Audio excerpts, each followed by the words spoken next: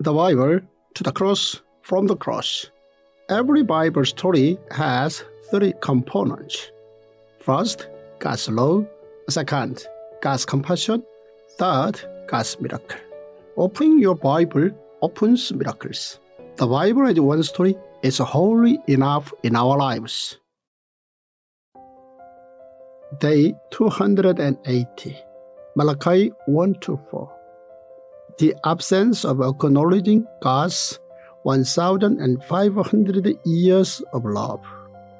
God's love, which was constant towards Israel for 1,500 years, was rejected due to the people's indifference and ignorance.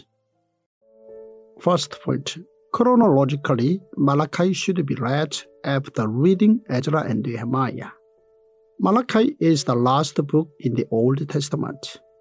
Chronologically, Malachi was written around the same time as Ezra and Nehemiah, and thus it is beneficial to read Malachi after reading Ezra and Nehemiah. Ezra's ministry focused on the returned captives and their repentance. Nehemiah's ministry focused on the reconstruction of the temple walls and the system of paying tithe. Malachi, on the same lines, also delivered God's message to the people. God spoke for 47 out of 55 verses in the book of Malachi, and this was the highest percentage of God speaking directly, 85.4%. This was because the returned captives were going in the way of surface-level worship. The Bible records numerous types of offerings which were done just as a show. The first example is Saul. The second is Jeroboam, who changed the place and method of making offering altogether. Third, the people of North Israel and South Judah were also in this state, and thus were rebuked by Amos, Hosea, Isaiah, and Micah in 8th century BC. Fourth was when Nehemiah returned to Jerusalem for the second time, and the people had no heart in their offering. Now God rebuked the people through Malachi for their heartless offering. After the construction of the Zerubbabel temple, the people no longer served idols, but they also did not wholeheartedly serve God. They offered to God low-quality offerings that they would never have offered to their governor. They made offerings to God with diseased and infected animals. God, through Malachi, stated that this was all just a show for them. Second point, Malachi recorded the very unfortunate conversation between God and the people. A long time ago, God had made a covenant with Abraham's descendants on Mount Sinai, and for 1,500 years, God loved them continuously. But Abraham's descendants who entered Canaan sinned before God for 900 years, and despite God's punishment through Assyria and Babylon, they continued to sin afterwards.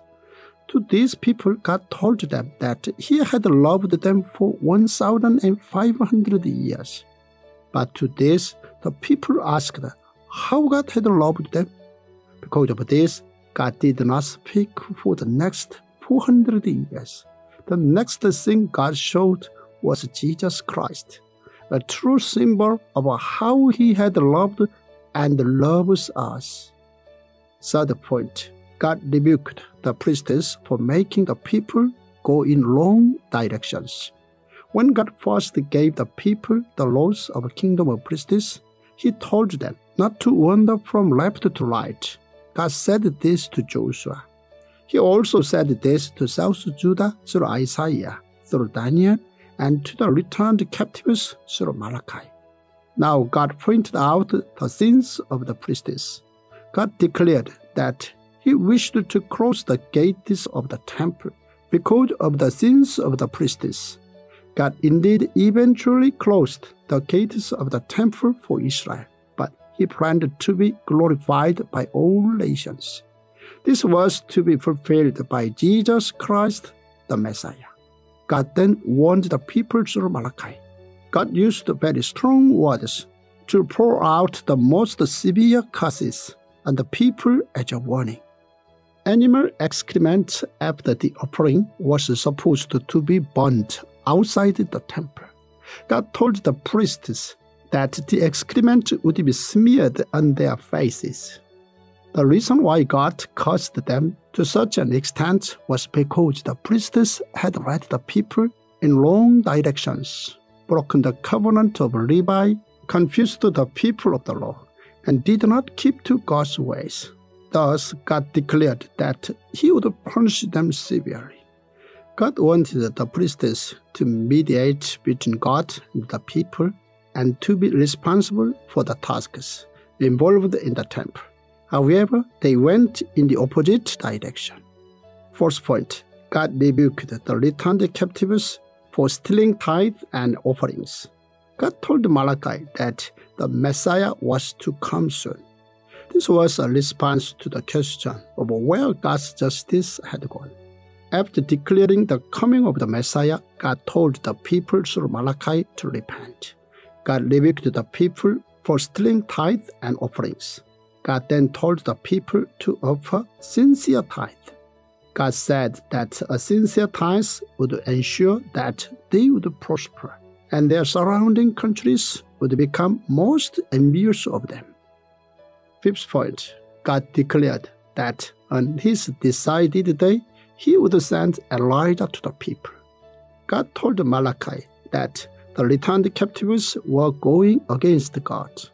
At the time, the people had doubts of whether God really existed.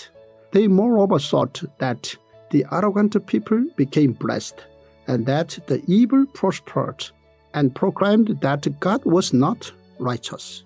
To this, God declared that He would record the names of those who obeyed Him. God moreover claimed that on His day He would judge the world. God went on to explain the final judgment day. God would punish the evil and bless the righteous. Now God gave the conclusion to the entire Old Testament. He told the people to remember and implement God's laws and regulations. God also proclaimed that He would send Elijah. The Elijah God spoke of here was referring to John the Baptist. As such, God revealed His grieving heart to Malachi and went into a deep silence for 400 years. But then God, with His grace and mercy, sent John the Baptist before sending Jesus Christ to the people. 400 years later, the people heard John the Baptist say, "Repent, for the kingdom of heaven is near."